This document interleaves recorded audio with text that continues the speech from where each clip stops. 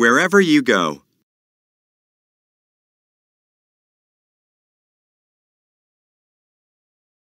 A famine came to Israel. Elimelech, Naomi, and their sons went to Moab to find food. Elimelech died. The sons married Moabite women, Orpah and Ruth. Then the sons died too.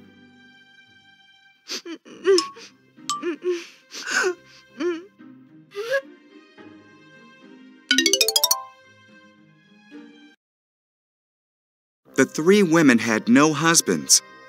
When the famine in Israel was over, Naomi decided to go home. "Stay in Moab," she said to her daughters-in-law. "It's your home." Huh?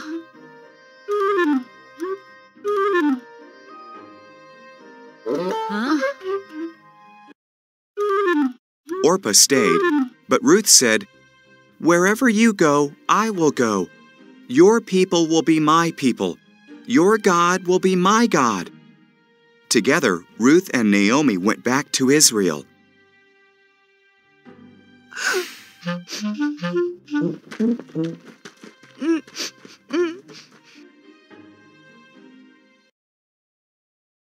It was harvest time in Israel. Naomi told Ruth to gather the bits of grain left behind in a field. The field belonged to Boaz, Elimelech's relative. Boaz approached Ruth.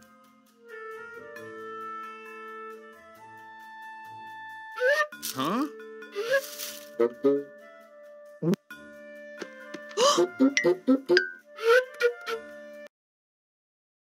"You were very kind to Naomi," Boaz said. "Leaving home must have been hard. May God bless you." He gave Ruth food and told his workers to watch over her. Oh!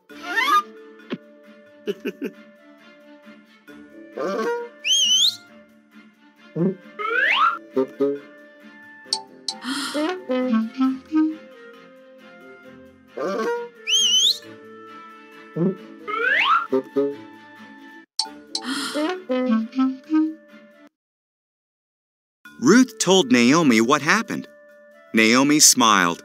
"When someone dies, his closest relative cares for his family. That person is their kinsman redeemer. Boaz is our kinsman redeemer. Stay close to him."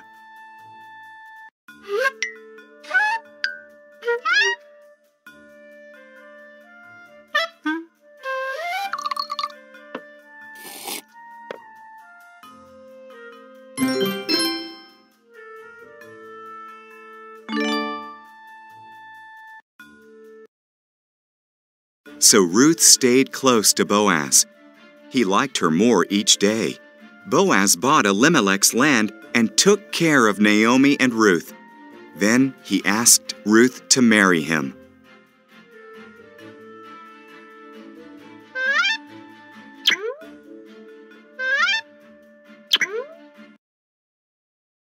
Ruth had a son called Obed.